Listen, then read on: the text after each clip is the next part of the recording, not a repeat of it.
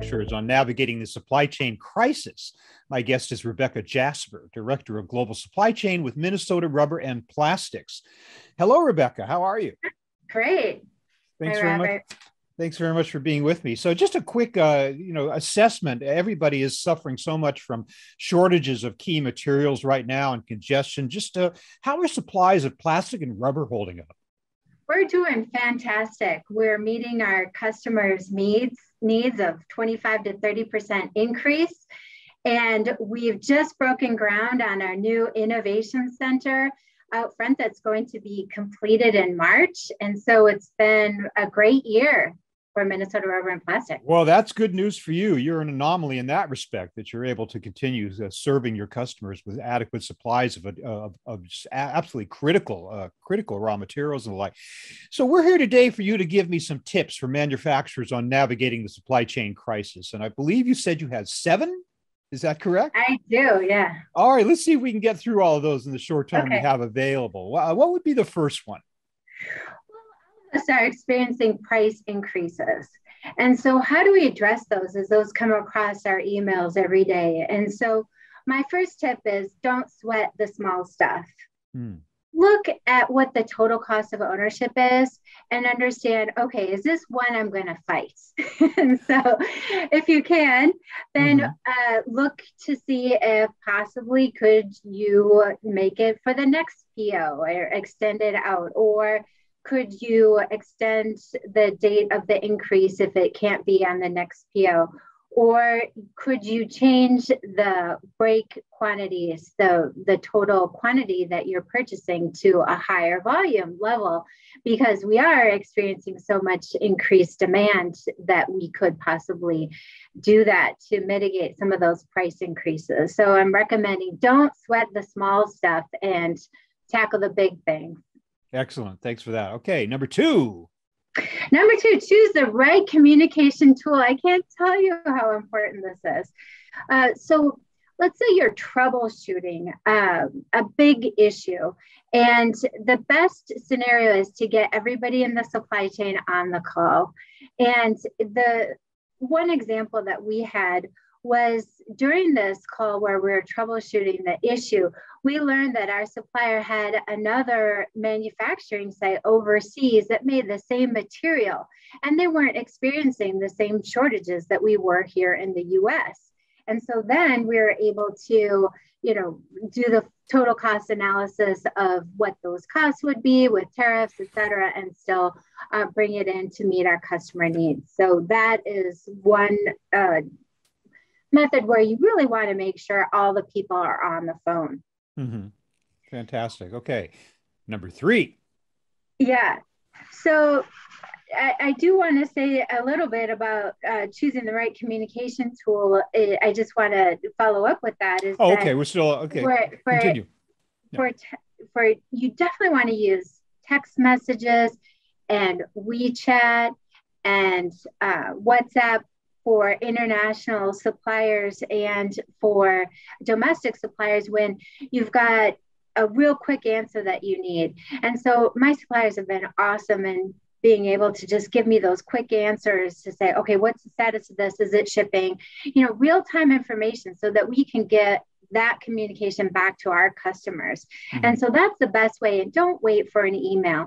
An email really should be for large communications to a wide audience where you're summarizing, making it really clear about what the communication is, and maybe updating with a project plan or something like that.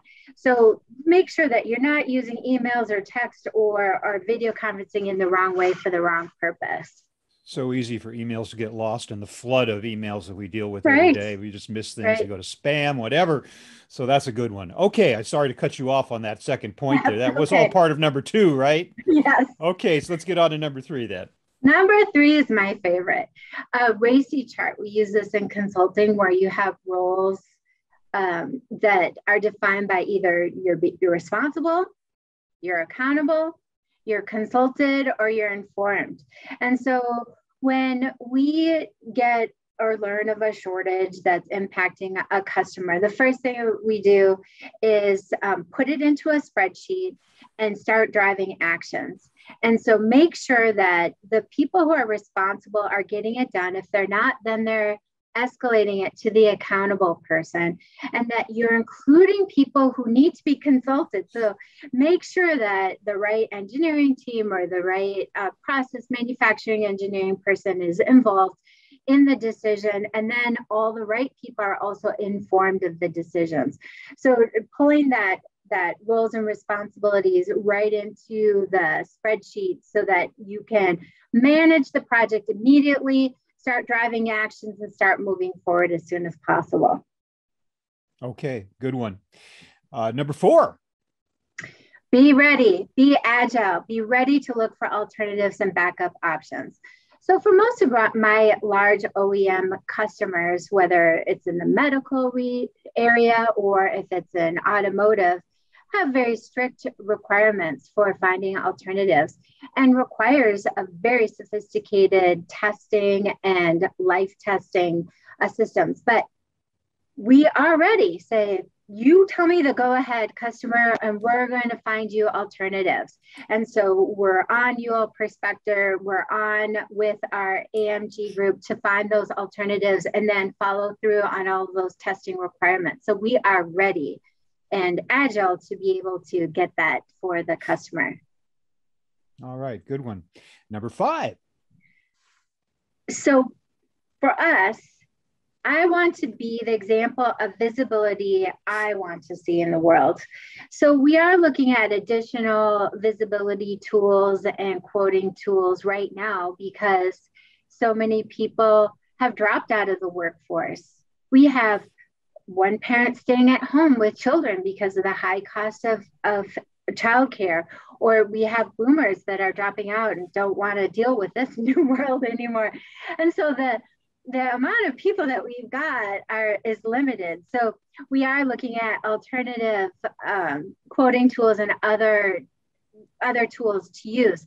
But at the same time, we want to provide visibility to everyone. And sometimes it's giving access to customer service to our third-party logistics provider tool so that they can quickly look. When a customer needs to know where their shipment is, they can quickly look it up and understand where it is. Mm-hmm. But also to summarize. So when somebody has a question, don't just forward some answers, summarize it, make it sense to the person who is asking the question. And so that if it goes to the customer, that it makes sense to them. Try not to use acronyms, trying to speak in terms of their part numbers and not ours. And so that's where we want to be the visibility to the entire supply chain. So whether that's tools or just communicating to them, that's where we're going to do that. Yeah, I like that one a lot.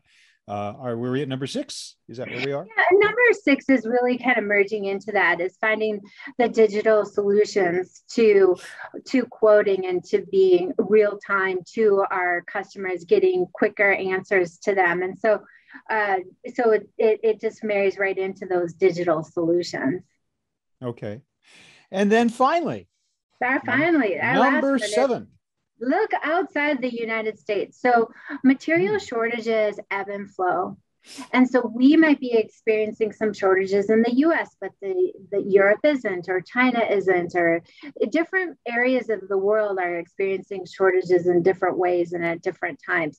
So take advantage of those aberrations and look, of course, you're going to go and calculate the total cost of ownership. But there are opportunities to find manufacturing of the same material overseas. And so be ready to do that. Well, this is some great advice, not only for getting through the current supply chain crisis, but preparing for the next one. So it's a good way for companies to start thinking about what's going to happen in the future, because we're always going to have supply chain disruptions. Yes. And they're often going to be in some very critical components and materials, such as those that you guys produce. So that is wonderful, Rebecca Jasper of Minnesota Rubber and Plastics. Thank you for those great tips on how companies can survive in very difficult times. And great to hear that you folks are doing well as well in the midst of all this crisis. But thanks so much for being with me today. I really appreciate it. Thank you.